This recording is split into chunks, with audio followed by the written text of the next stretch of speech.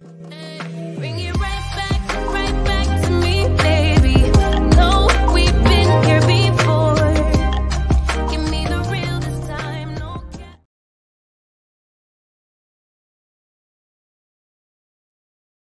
What's going down? Gag Crew. Welcome back. So, Basketball Wives Orlando Season 1, Episode 2, Grand Reopenings, Grand Closings. So, Ashley doing a photo shoot for the grand reopening of her store, whatever says COVID, I believe. And her ugly ass husband come around there for support. Moving on. um Ratatouille won a mini at home with her dad. Um and she's with a new man, but she's keeping it quiet. But actually, no, she's not, because we find out later on that it's Rashad, what just so happens to be Danielle's baby daddy. And Danielle, the fact that the people is still just referring to him as just the baby daddy, I mean, I don't know. Maybe that's just a woman thing. I don't know. Maybe you was way more to him than that. I think you said you was. Um, but I don't know.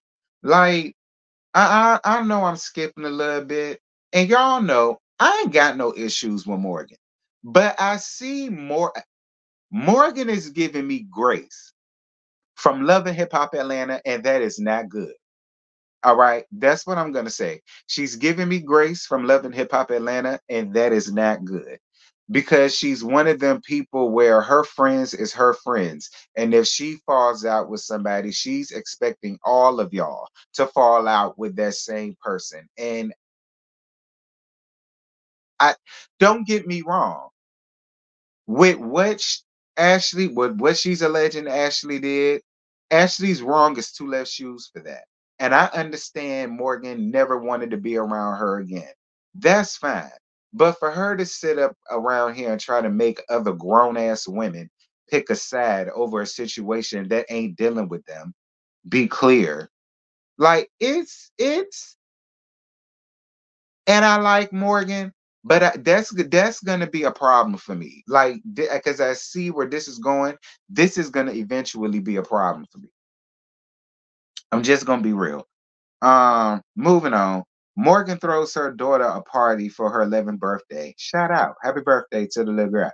So Lindsay and Danielle come through, and she tells all of them about her sit down with Ashley. Again, Ashley, you wanted to sun that damn girl, and that's why she got up and walked away from you, because at the end of the day, people are grown as fuck. All right. And yeah, you mad. And I don't know that about Ashley, but for some reason, I don't think that Morgan is wrong in what it is. But Morgan, you're going about it the wrong way. You're giving her all of this in, like, have all of this energy for Eric. Like, you have like, could be like whatever, because that's anyway. Danielle says Ratatouille one of many is where her baby daddy Rashad. And use another one, Danielle. First of all, you give me a Erica Banks tea. You you give me an Erica Banks tea right along with them dried up ass baby hairs. You was calling yourself trying to read her down that Ashley thing. But girl, how can you read her down when your baby hairs and all of the crust because of the gel, that cheap gel you put in it, was all crusty and shit. And then I think it was the same way down in the last scene with you and Morgan. And you up here trying to let these hoes have it. Like, Danielle, Lord have mercy, Jesus. Like, y'all just determined to put all of the energy on the ones that y'all think are the sad chicks or whatever the case. Like,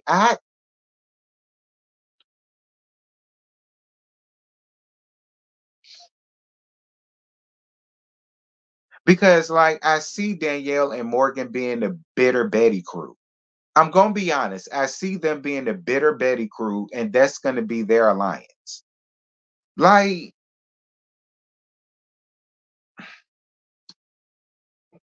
okay, love baby Erica Banks, love baby Banks, because that's really what you give me, friend. You give me a little Erica Banks Jr., even down to the baby hairs, girl. Moving on. Um, Mulan doing basketball drills for content. She played basketball and she did her thing there and she's still doing her thing for the gram. Go off, Mulan. Moving on. Morgan meets with Danielle for lunch and she also invites Nikki and Lindsay. So Megan says she knows that Ratatouille One of Many was the one who told her business to Morgan. Um, yeah, yeah, Mackenzie, I won't with that either. I won't with that either. Um, I don't know why you felt the need to tell Morgan that, but I don't know.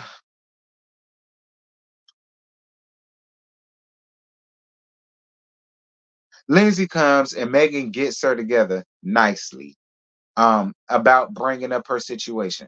I appreciated it though. Megan was nice about it. Lindsay explained herself. Lindsay, quit being messy. Quit being messy. That won't nothing that anybody had to know at that point in time. If they didn't know, it won't no need for them to know. Although I get where you coming from, because considering what Morgan got going on here, it's crazy to me. And it's also crazy to me, Morgan, that you're not also throwing Megan in the Ashley and Mackenzie pile. Because later on in the next scene, when Mackenzie, y'all know Ratatouille One of Many, um, invites her out to see whether they're on a good page or not, you're upset with her because she's still friends with Ashley, considering what she did with you. But again,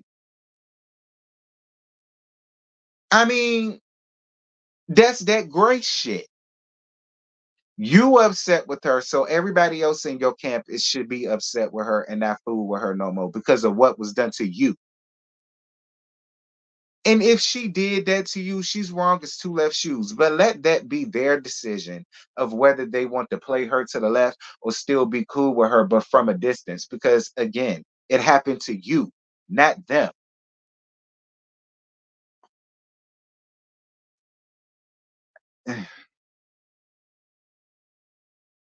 I don't know. I just feel like I don't know. I don't know. I don't know. I mean, I don't think Megan is cool with her. So maybe that's why you ain't throw her in there. I don't think Megan cool with her. I think Megan is just cordial with her because she didn't do nothing to her. But at the end of the day, I don't think Megan like her. So okay, fine. But whatever. Anyway, and I don't feel as though Mackenzie necessarily jumped ship and became friends with her. I believe she was just like, I mean, that's y'all thing. She ain't did nothing to me. And I think that Mackenzie, being a grown ass woman, a grown rusty ass woman at that, got the right to make that choice and decision and not be because people gonna feel like I'm taking up for her, and it ain't necessarily me taking up for Mackenzie. I just don't like it when people try to put people in that box and in that barrier and put flame under people like that. Like, well, she did this to me, and I don't like her, and I don't want to fool with nobody that like her. So if you friends with her, me and you can't be cool. Like, okay, bitch, bad. Like, okay, and gone, gone. Like, whatever. Because the people in the comments gonna get me together. I don't know. That's just how I feel, y'all. So Mulan got her sisters. Well, she's talking to her little sisters on the phone on FaceTime, and obviously they're going through some stuff at home. So she wants them to get their minds off of that, apparently, and come around there to be with her for the summertime.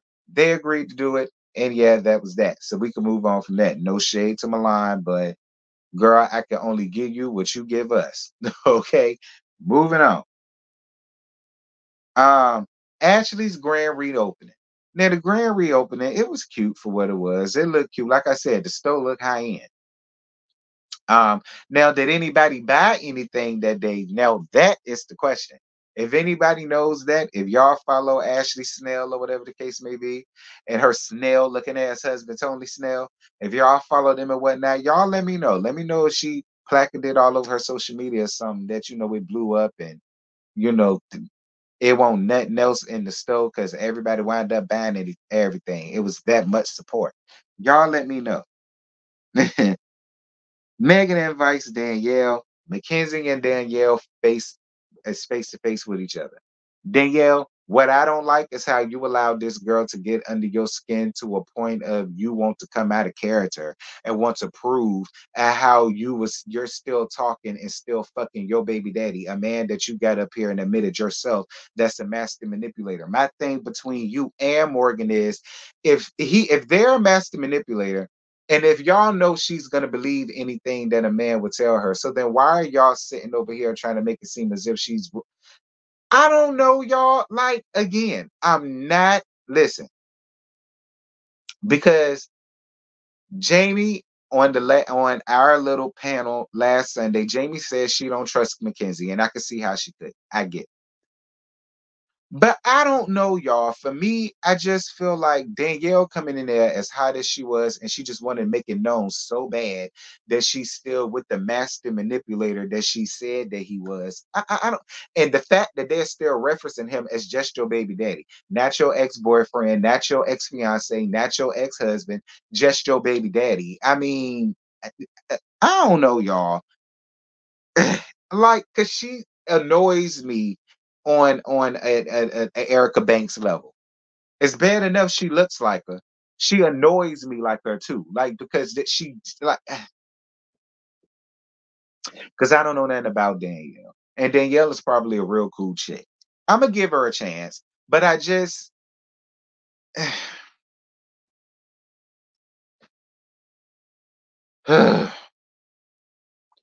Megan told you before you went in there, conduct yourself like a lady. You said with a master's.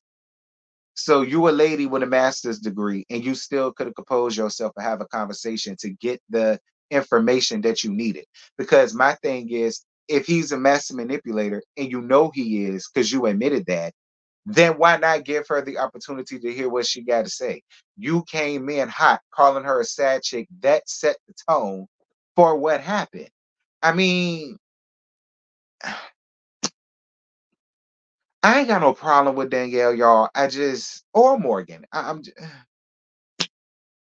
y'all doing all of this fuss over two fuck niggas that ain't worried about neither one of y'all. Like they sitting there doing whatever the fly hell they want to do. Y'all all over national TV crying. One still being with them, showing receipts to the new girlfriend that you.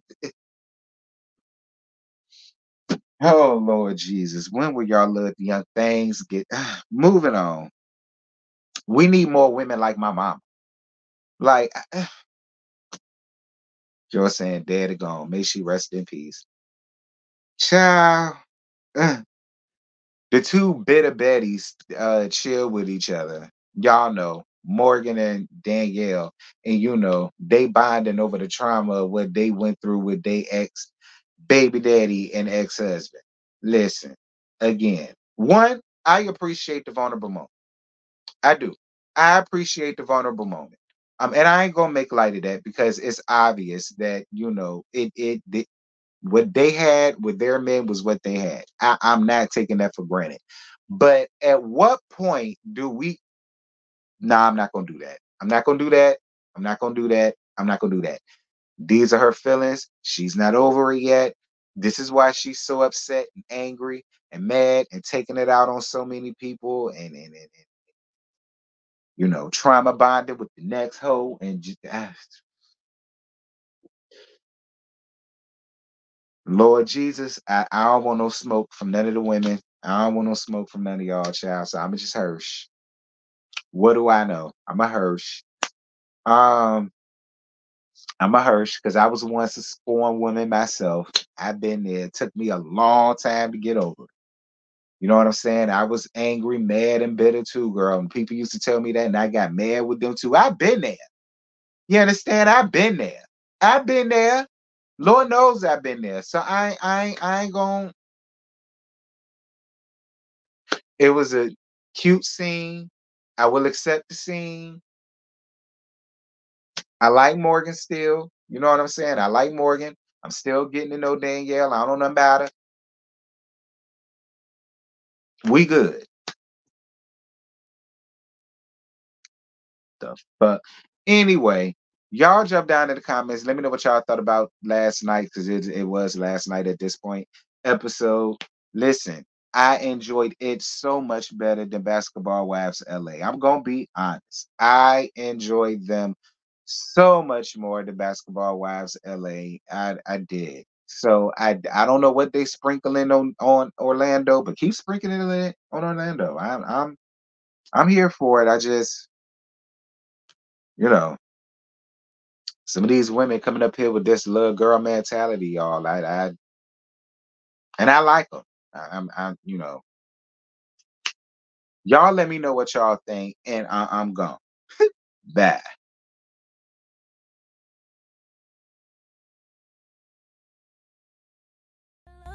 Cause when you're gone,